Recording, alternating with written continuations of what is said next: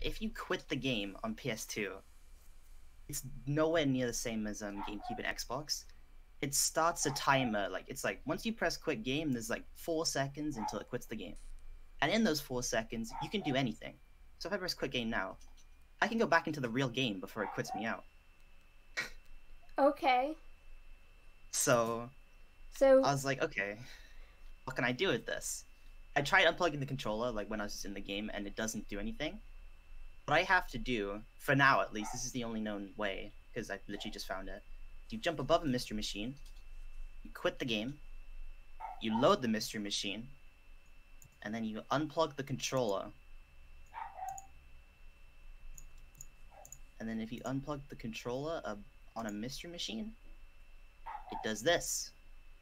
oh, I see. Oh, And oh. you have to do the quit game thing, but here we are. Alright, so We plugged in the controller. Jolly could still technically do Springsport storage then, because there's a mystery machine, like literally right next to it, so. Yeah, you can do it right there, yeah. And then you just go into a memory slot with the map, and you need to save the game.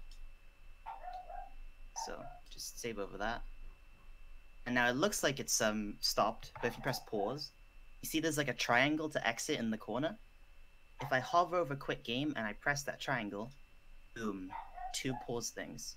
So I press onto each other, I press, and boom, pause start.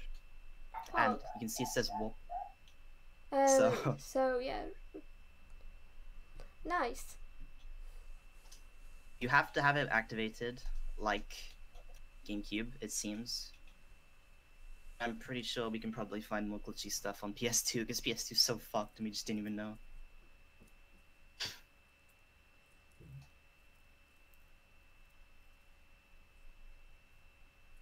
So yeah, Nice.